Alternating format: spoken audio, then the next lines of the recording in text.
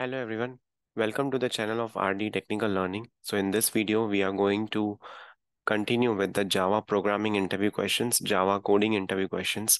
And in this video, we will be seeing the Java program to print the Fibonacci series.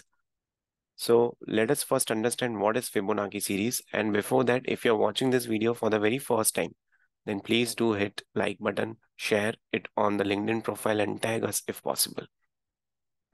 So what is Fibonacci series? So Fibonacci series is nothing but it's the addition of the previous two numbers. So now if you will see, the first number is 0, sorry, the second number is 1. So the third number will be addition of the previous two numbers. Okay, so 1 is 0 plus 1. And then the fourth number will be the addition of the second and the third number. So 1 plus 1 is 2. Then comes 3. Okay, next number will be 5, next number will be 8. So this is how the Fibonacci series will be printed. Now we have to achieve this via program. There are two ways to print the Fibonacci series.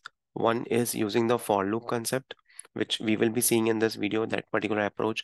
Another is using the recursion.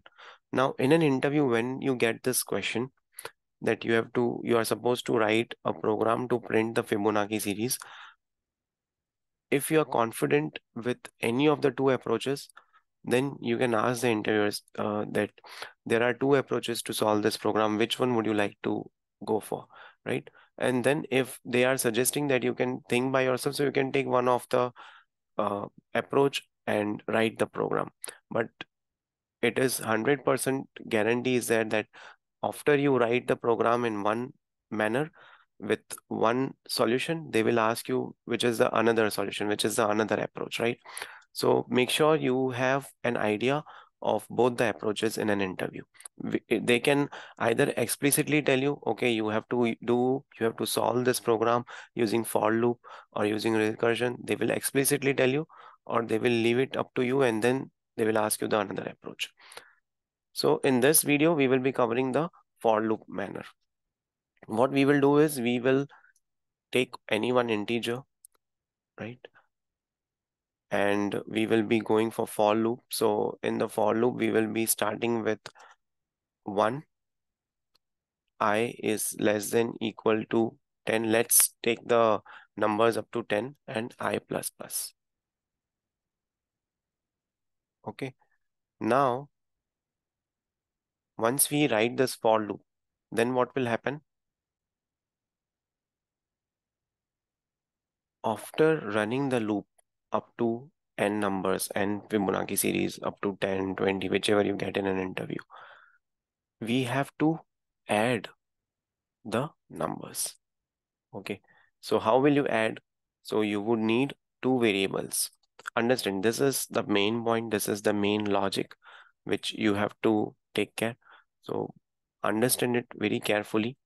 You will take two variables. One is, let's say we take A, another variable we take as B, and we assign the first two values to each of these variables.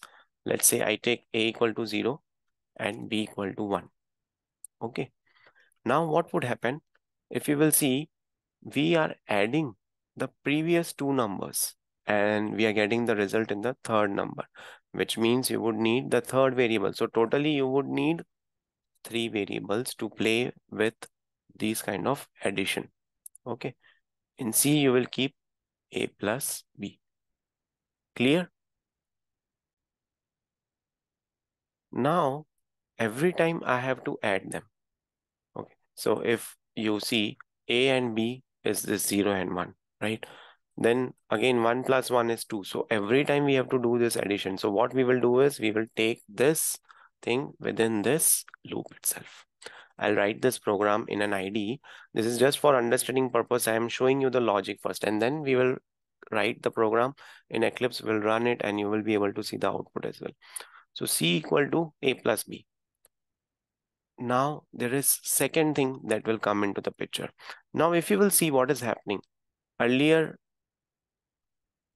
A value is 0, B value is 1, and you get C value as 1. Now if you will see, for 2, you have to add B and C. Okay, so now what is happening? A value is getting redundant. It was valuable until we got the first C. For second C, again, you need now B and C to be added for this value.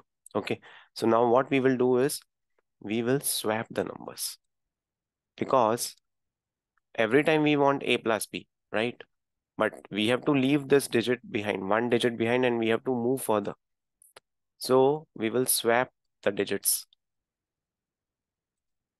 We will swap the values of the variables. So what we will do now is we'll assign B value to A, right?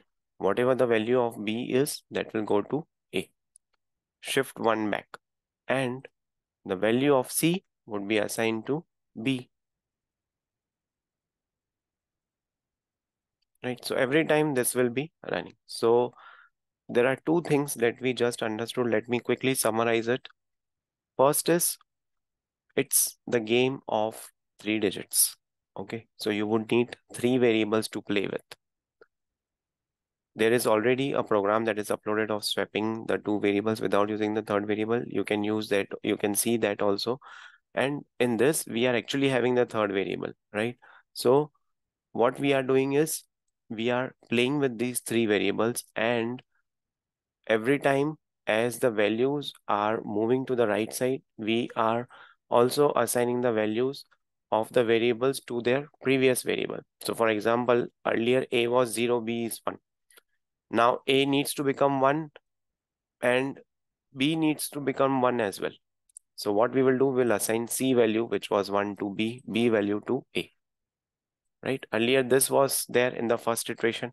In the second iteration, we are doing this assignment because we have to ensure every time A plus B is working fine. So we'll have to swap those variables. It's straightforward, simple. Now let us write this program in Eclipse. Let me share my screen.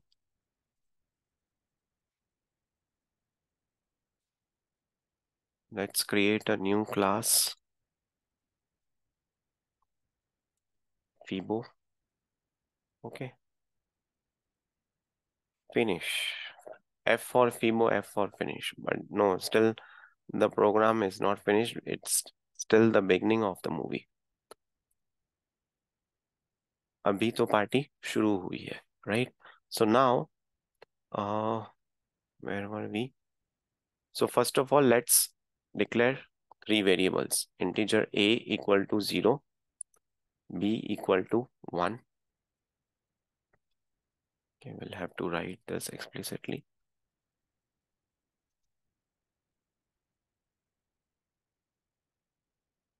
And then we'll come with for loop for integer I will start from 1. I is less than equal to 10.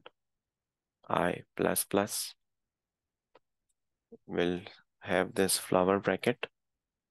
C equal to A plus B. Okay, what is C? So that is again the variable. Integer C equal to A plus B, and will also swap. Okay, so value of C would be assigned to B, value of B would be assigned to A. So integer A equal to B and B equal to C. Now let's keep system.out.println, or let's keep print for now.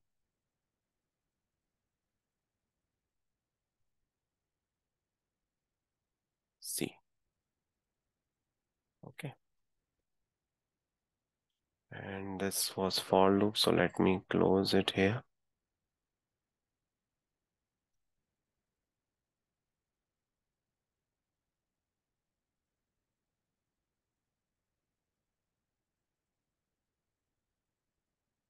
See, you're getting 1, 1 plus 2, 3, 2 plus 3, 5, 3 plus 5, 8, 5 plus 8 is 13, 13 plus 8 is 21, 21 plus 13 is 34, 34 plus 21 is 55, and last is 89. So this is the program to print the Fibonacci series using for loop.